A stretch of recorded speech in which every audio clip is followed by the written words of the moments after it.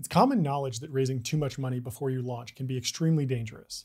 Quibi is a great example of what can happen when you delay launching a product to real users for years and then find out that no one wants what you're building. But what if I told you that there was a company with over 5 times as much funding as Quibi that has yet to launch a commercial product? As crazy as the idea of pouring $10 billion into an idea before launching it is, it's actually happening.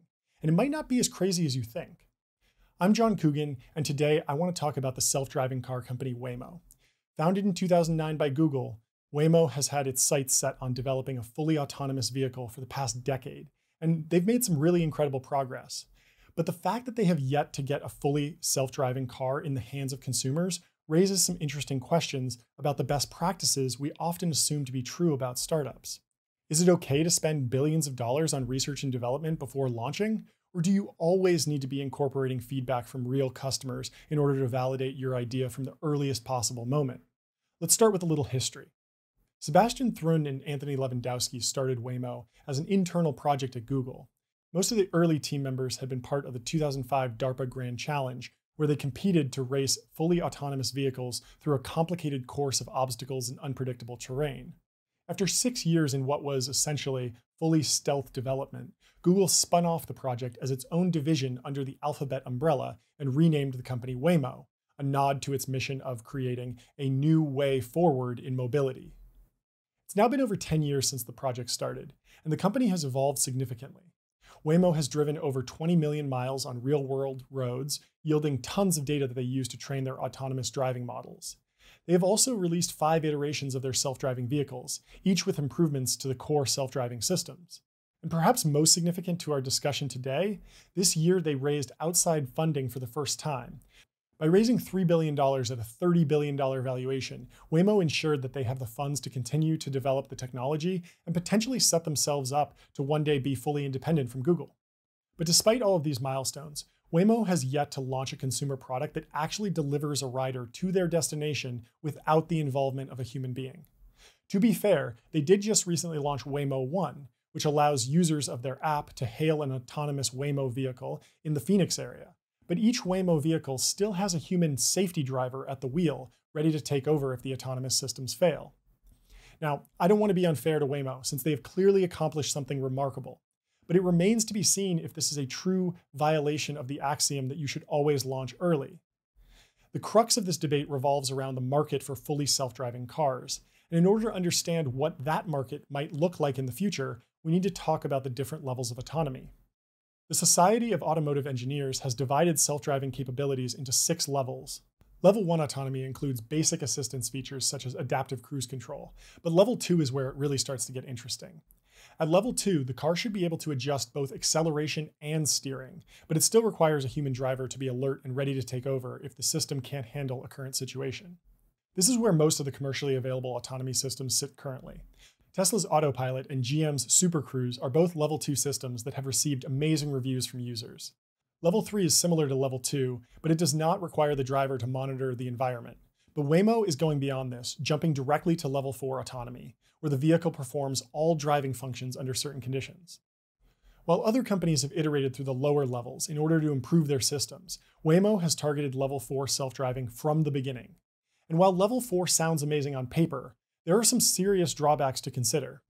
First is what sets it apart from level 5. At level 5, the vehicle is capable of performing all driving functions under all conditions. But Waymo isn't there yet. The system works great on the wide open and typically dry roads of Phoenix, Arizona, but driving on the icy and congested roads of Boston is still a long way off. Driving on clean roads in good weather looks like a solved problem at this point, but in messy conditions with aggressive drivers, the problem starts to look a lot more like game theory than pathfinding. The second major issue Waymo is facing is the speed of their vehicles. Although the vehicle can reliably go the speed limit, safety is the first priority in these systems, so the cars tend to yield more often than a human driver would. Most people tend to bend the rules a bit when they are driving, rolling the occasional stop sign and cutting someone off to get ahead in a traffic jam. These little shortcuts do wind up saving time, but they come with the additional risk of a crash. When you're at the wheel, you can make the decision to trade safety for speed based on your own risk tolerance. But when you're in a Waymo, you only have one option, full safety. And this could be a real problem for Waymo. Let's assume that Waymo's vehicles are as safe, if not safer, than taking an Uber or Lyft, but are slightly slower due to the less aggressive driving style. Even if Waymo can reduce the cost of a trip by removing the human driver, will customers be willing to trade speed for this cost savings? Fortunately, we do have some data that can help us answer this question. Uber has started a ride-sharing offering called Uberpool, which is cheaper but slower than a direct trip since you're sharing the car with someone else. Despite these rides being cheaper, only 20% of Uber's customers select the Uberpool feature. The market for robotaxis that are cheaper but slower might be significantly smaller than the overall ride-sharing market. Taking these two issues together paints a bit of a risky picture. Waymo may only be able to operate in uncongested cities during good weather conditions, and even then, many customers may still opt to pay a premium to be driven by an aggressive human driver who can get them to their destination quicker. Now, to be fair, both of these issues can be solved by improving the core autonomous systems, and we might eventually see fully autonomous robotaxis tearing through the streets of Boston during a snowstorm safely at 40 miles per hour, but that feels a long way off. And the question of how we get there is still an open one. Even though Waymo has amassed 20 million miles of driving data, Tesla recently hit over 3 billion miles driven with the autopilot system engaged. It still remains to be seen which approach will deliver a full-featured and profitable Level 4 autonomous vehicle business. The conventional wisdom of the tech industry would suggest that iterating directly with real-world customers, like what Tesla is doing, would be superior to the Waymo model, but only time will tell. I personally hope Waymo winds up working. $10 billion in pre-launch funding creates some pretty huge shoes to fill. But if anyone can stick to landing on a project like this, it's the team at Waymo.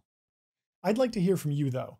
Who do you think will win in the battle to produce a fully autonomous vehicle that can be widely used by consumers? Let me know in the comments if you think Waymo, Tesla, or another company entirely has the best shot. And if you enjoyed this video, please consider subscribing to the channel. Thanks for watching.